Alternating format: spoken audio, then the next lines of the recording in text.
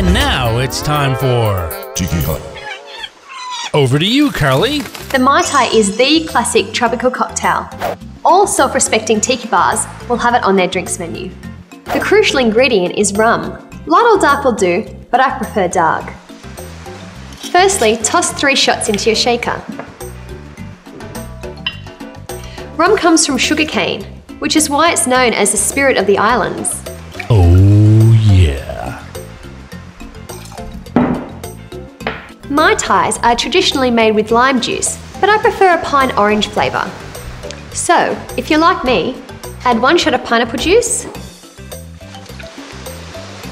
and 1 shot of orange juice. Vitamin C. Debate still surrounds the origin of the Mai Tai.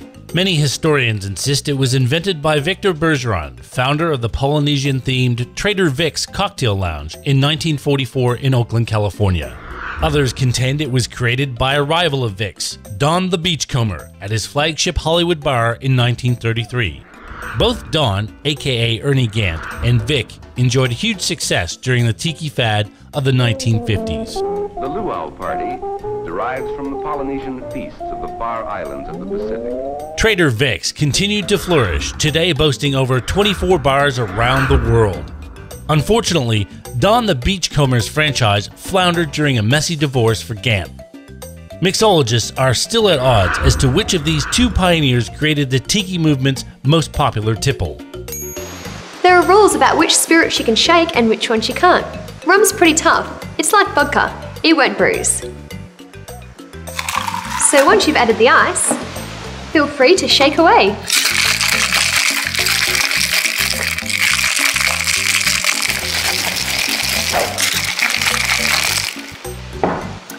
Once your cocktail shake is cold enough, pour your Mai Tai into cocktail glass. Some mixologists maintain holding the cocktail glass at a slight angle reduces oversplash. So add some more ice. And for a zing, a dash of grenadine. This creates the classic sunset effect. Garnish with a maraschino cherry, and it's ready to go.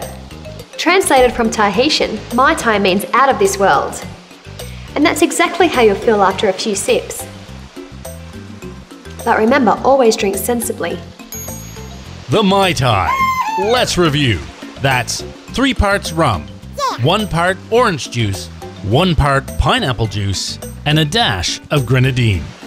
If you enjoyed today's episode, don't forget to subscribe to our channel. See you next time.